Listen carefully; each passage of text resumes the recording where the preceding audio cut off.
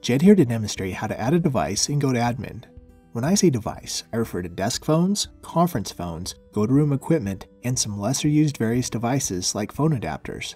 These can be assigned to a specific user or set up as a standalone device. I'll show you how the process works for both. You'll need to be an admin or super admin to complete this task. GoTo Admin can be accessed at this site. I've already signed in as the user Sarah Johnson, and this is the homepage. Please note that you may see different icons here depending on which ones are available with your plan. Click the Devices icon. This page displays all of your current devices, and you can filter what you see here by clicking the tabs at the top of the screen. Click the Add Device button in the top right corner.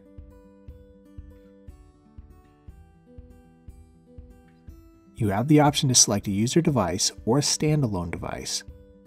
Let's start with the option for a user.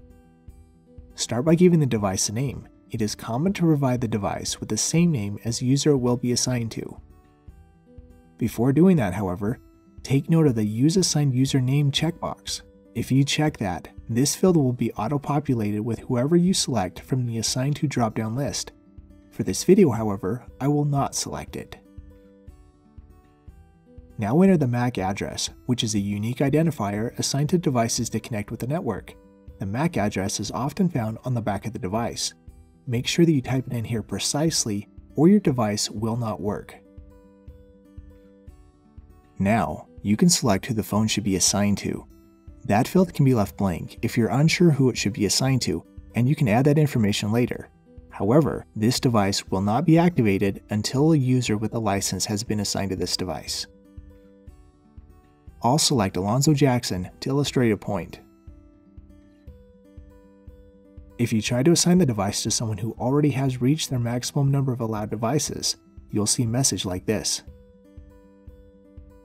Let's select Daniel from the list instead. This next step is optional, but you can use this list to search for the make and model of your phone. If you do not find your phone in this list, it is okay to leave that field blank.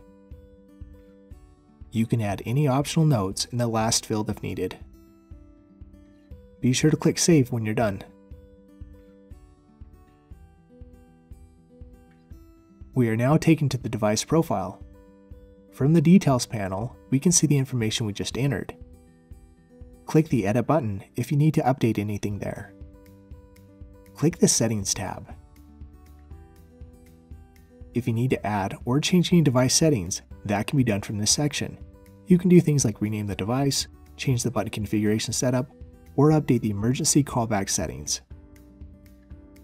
Now let's look at how to add a standalone device. Many of the fields here are the same as what we saw a moment ago. However, when naming the standalone device, you may want to name it where it will be located. Now enter the MAC address. If you want to activate this device, it must be given a GoTo Connect license.